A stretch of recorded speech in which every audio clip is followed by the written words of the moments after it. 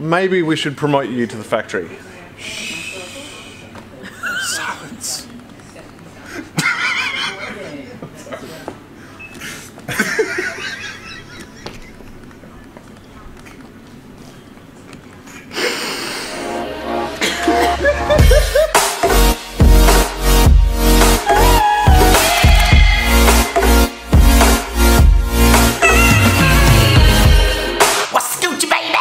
It is week 42. Holy moly! I had someone the other day tell me that they didn't think I would last this long. In fact, they made a bet with their friend to see how long I would last. That's not a sexual reference. That's a reference for the vlog, but yeah, week 42. I'm almost there. Almost, what, we got 9 weeks to go until this year's out. That is ridiculous. This week, I want to talk about one thing and one thing only that it came into my mind due to what I did this week as a part of my radio show on Fresh 92.7 Breakfast. I have been doing a thing called job swap. So basically, we had people apply to swap jobs with myself and my co-host Alex, and in turn, we went out there and helped them on the job, and they came in and hosted the breakfast show with us. So I got to do a few of those this week. She was spicy. Can you give me a number, Alex? I'll take it. Yeah. A lot of regular. What do you think of the service? It's really good. Cam wants to know if he can have your number. Is that okay? Alright, sure. Are you serious? Yeah, it's fine. Yes! You've been here 15 minutes now. Meanwhile, I'm the one that gave her the good service, Yeah. but you know. You're a legend. Got it. 1, 2, 3, 4, 5, 6, 7, 8. They're all there.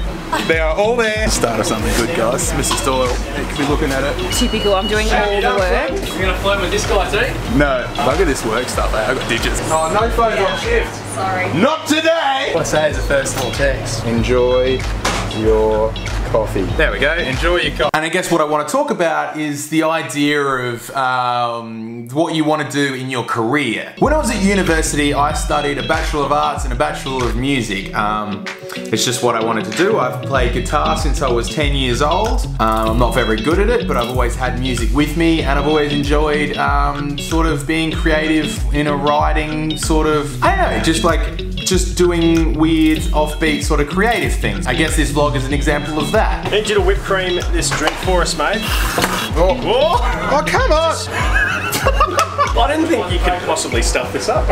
Done. It looks terrible. Can we get a little bit more? Sort of push down onto it as you do it. Yeah, good. Oh, there we go. Yeah. See, I wasn't told the technique. No, you weren't. That's probably my fault there. Wasn't my fault. When I was younger at working in another job, I had someone ask me what I studied at university, and I told them I'm doing a Bachelor of Arts and a Bachelor of English. And when I told this person in particular that, they made a joke saying, "Oh, so you're gonna be a pretty good barista, eh?" As in that was a bad thing. I don't think so at all. Good. Going to hold it.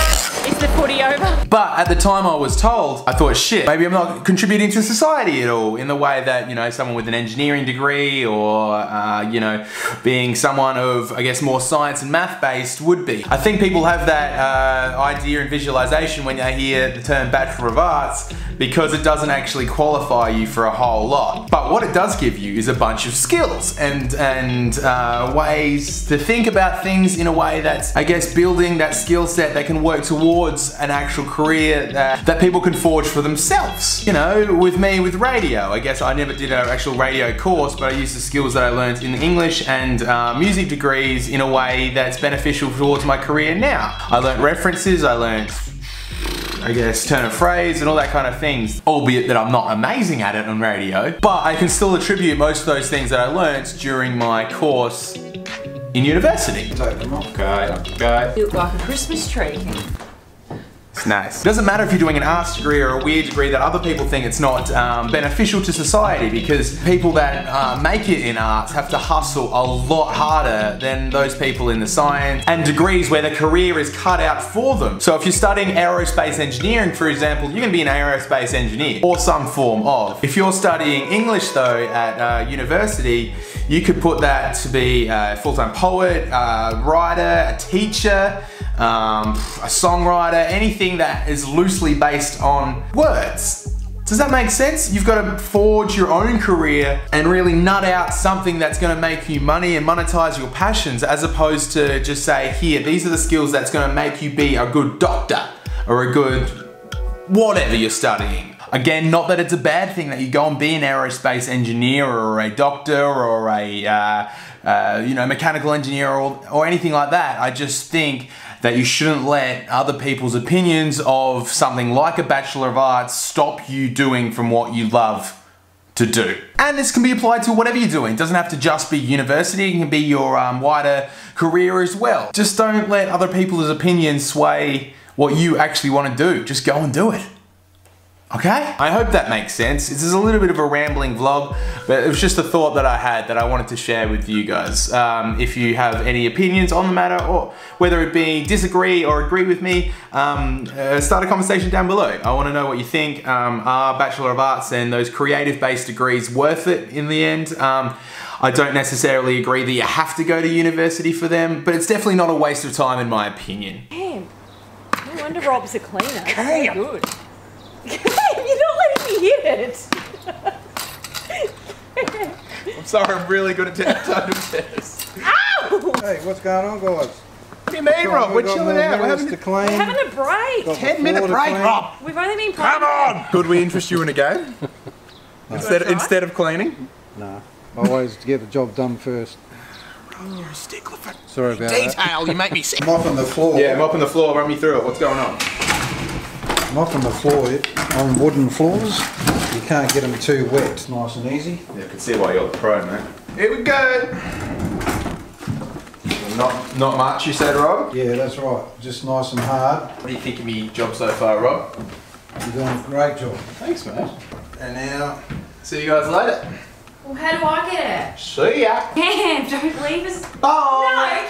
No, Cam. Job swap this week has been pretty fun. I look forward to doing more cool shit with the radio show coming into the later stages of the year. Jesus, this year has gone so fast. Keeping up has been an absolute grind. This week, incoming, some cool stuff's going down, so make sure you keep your eyes peeled. I'm trying to make another video where I hopefully will be on the similar vein as those really quick edits that I've been making lately. Otherwise, you'll just see some cool vlog content from my week that was. If you like this video, give it a thumbs up, a subscribe, jump into my Facebook as Cameron Doyle as well, give that a like, or my Instagram, Cameron Mark Doyle. That's enough for some shameless self-promotion. Have an absolutely epic week, and I'll see you very soon on the interwebs.